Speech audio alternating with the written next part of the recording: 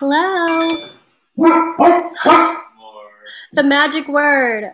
Hello generally means somebody's at our... hello, everyone. My name is Crystal with the Dog Psychology and Training Center. We are doing part 2 this week of our Preparing Dog for Baby series. And I think I may not be live.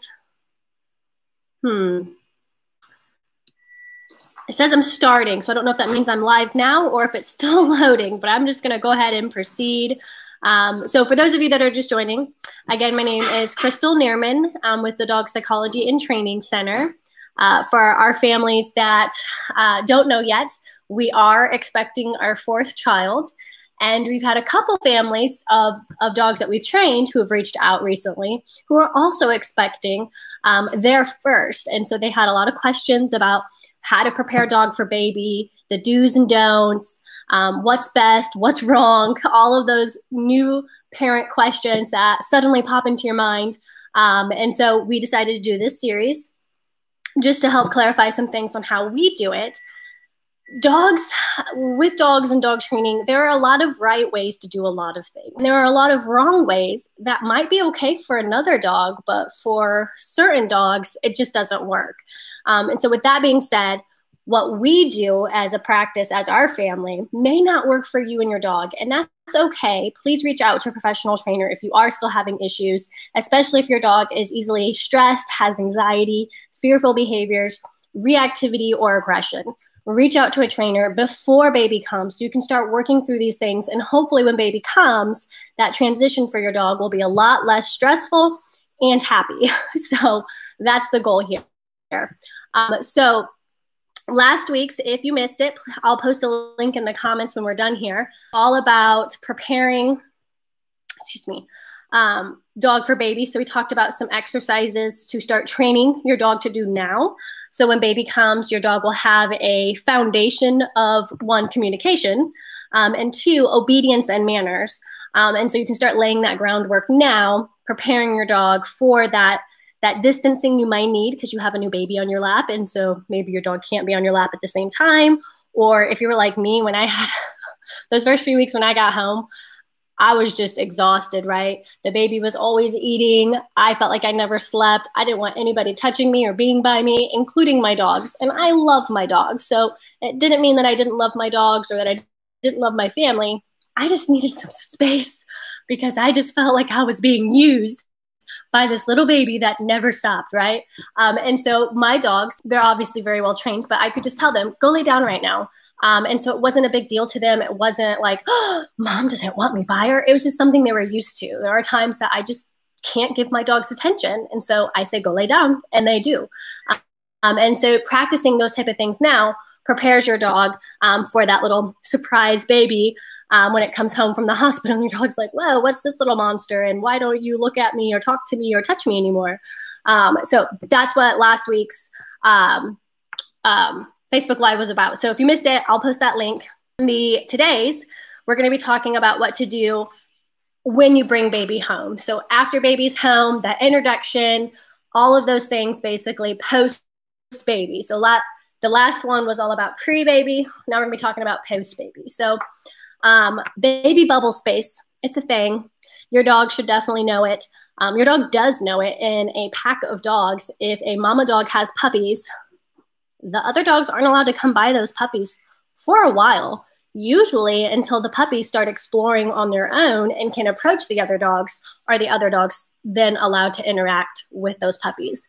The whole mama dog ferociousness thing, the mama dog protectiveness thing, it's a thing for a reason, right? And it's no different from us mama parents, right? Like, we want to protect our babies. We want to keep them safe, and not that your dog's going to do anything, baby. But it's important to set those guidelines now so your dog understands that this baby, one, it's yours and not theirs. That's a huge thing that we deal with a lot, where families come to us and they'll say, oh, my dog's very protective of my baby. He won't let me, change my baby's diaper without barking or growling, like he's trying to protect the baby. That's not protection. That's your dog thinking that your baby is your dog's property, and he's telling you you didn't have permission to baby. And so there's a big big blurry line between protectiveness and ownership when it comes to canines. If you are threatening your baby and you are assaulting your baby and your dog's growling at you, that's protection. Kudos to your dog. But if you are loving on your baby, or even if you're just scolding your baby because they're about to do something dangerous or harmful and you say, no, don't do that, your dog should never have any aggression or reactivity towards you in that moment. And so these guidelines that we do with our own dogs that we're going to recommend for you guys to do are just some of the subtle things that help dogs get into that mindset of, this is your baby, the humans, and it is your property, and you get to protect it. You get to keep it safe, and your dog is a part of your family, just like your baby, but it's not your dog's baby. So day one, when we come home with our baby, we let our dog sniff the baby in the car seat, but we don't let our dog stick its face right in the baby's face in the car seat. Your dog can smell that baby from across the room. So there is no need for him to be touching, pushing head in your baby's face, waking them up, or doing anything of the sort. Because in the canine world, remember we talked about mama dog keeping all the other dogs baby.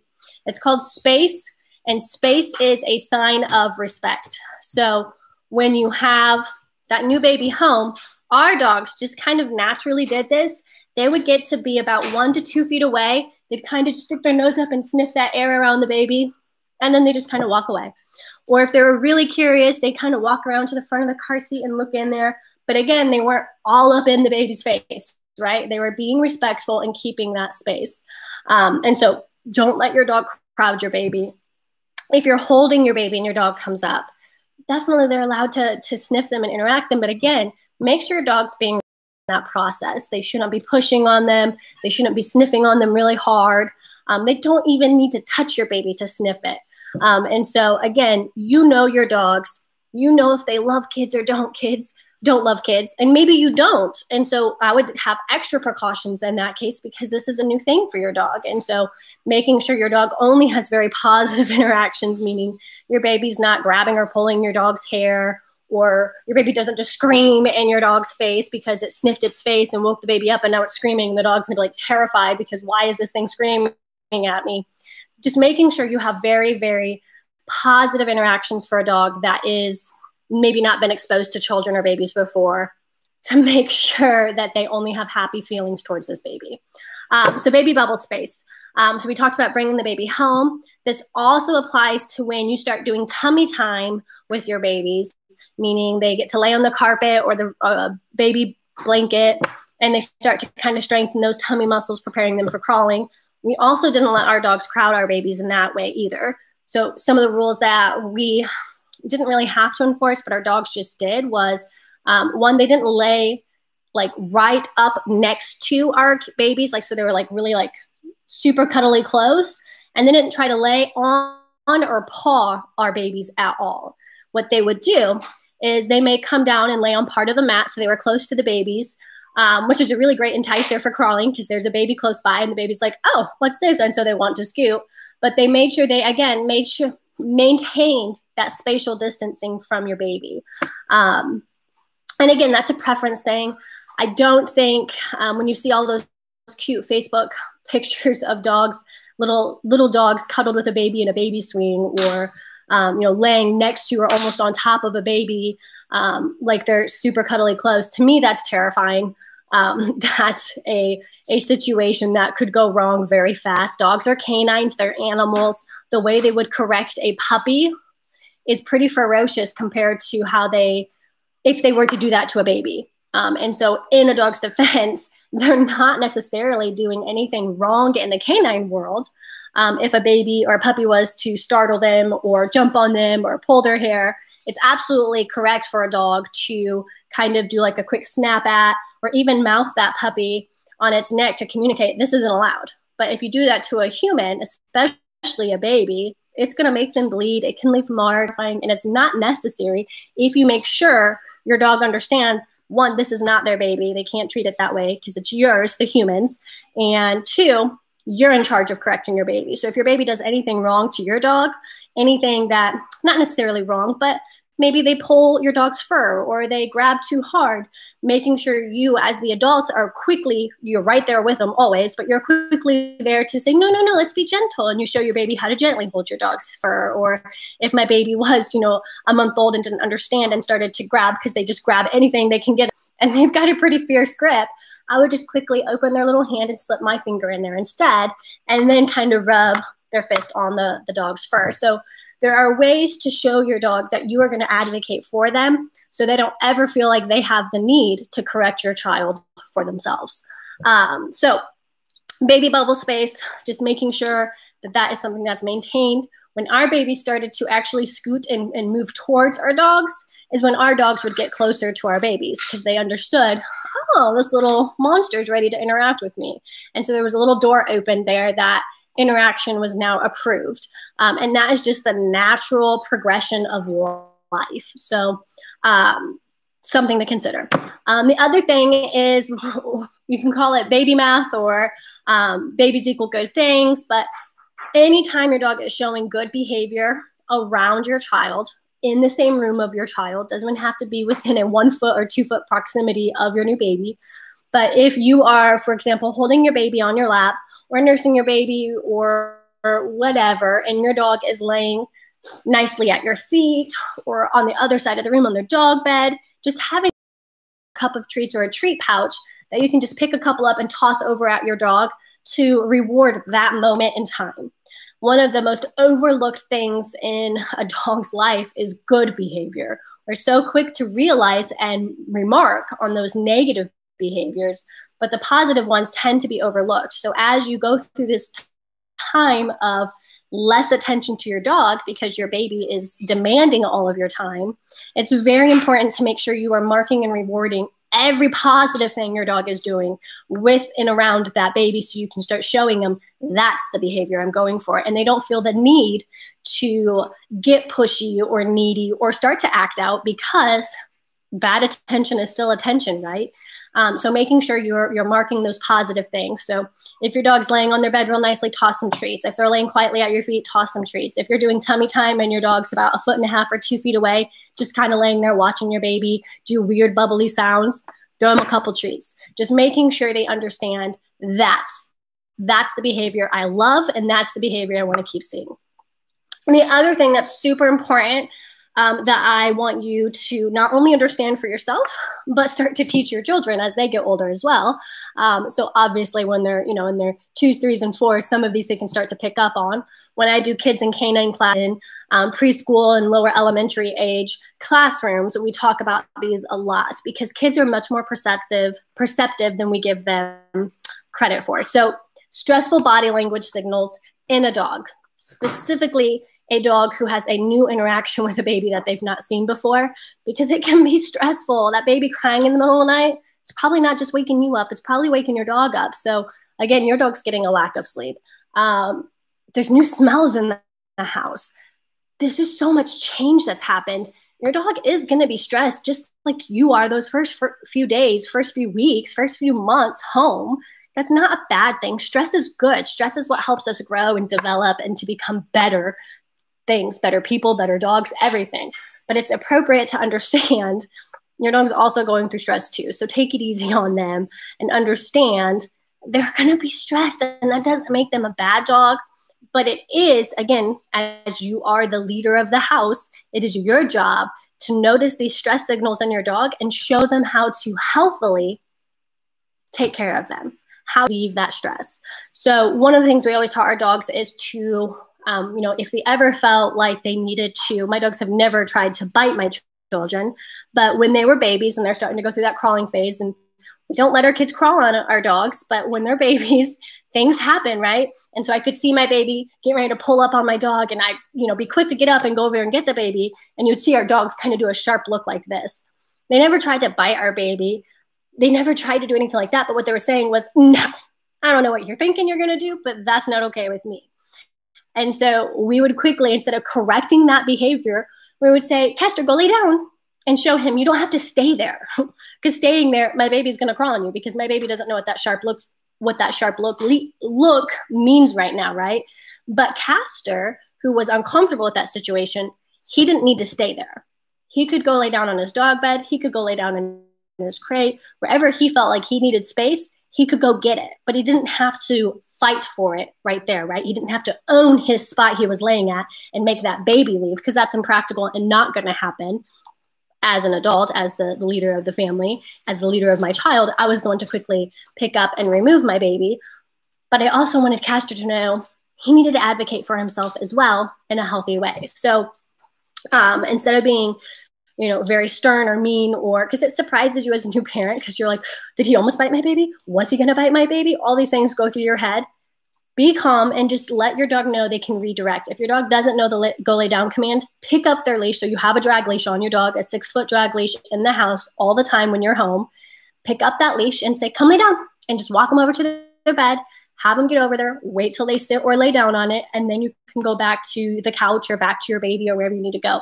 But making sure your dog knows how to excuse him or herself from those situations. So stressful body language to look for.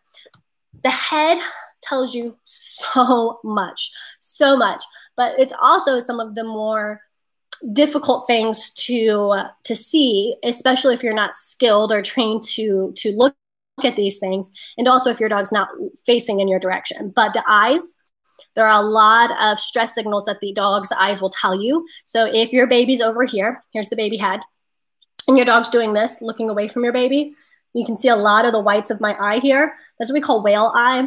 That's a dog saying, I don't like this, and I'm trying to think of happy thoughts right now, and I'm just trying to get out of this area in my head. But your dog's not realizing if he would just remove his body from that area, the stress would go away. So again, that's your cue to say, hey, you can see your dog's uncomfortable. Say, hey, Morgan, go lay down on your bed. Or hey, Morgan, come over here, baby. And calling her away from your baby in that situation, and then taking her to go lay down. Another one that you might see is your dog moving away. So like your baby's on the floor doing tummy time and is happening to scoot closer and closer to your dog. And you'll see your dog just kind of shifting away. Or if your baby is actively crawling and your dog keeps like looking its whole head away from that situation, again, that's a stress signal. Your dog's trying to say, I don't want to be here and I'm going to a happy place in my head, but not realizing they can just move their body out of that situation. Let's see, mouth. So a tight dog mouth, which with some breeds, I understand that this is going to be very difficult to see. We have a Neapolitan Mastiff whose lips just wiggle all the time. But I can tell when she's doing a tight mouth, tight, like when she just tightens her lips, or she's doing what's called tight-lipped licking. And so when we humans are stressed, this is my normal face.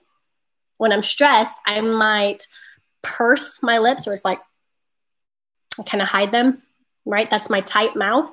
And dogs will start to do licking, and that licking is very little and short. So it's not like a dog that's like cleaning their face and doing a whole, cheek.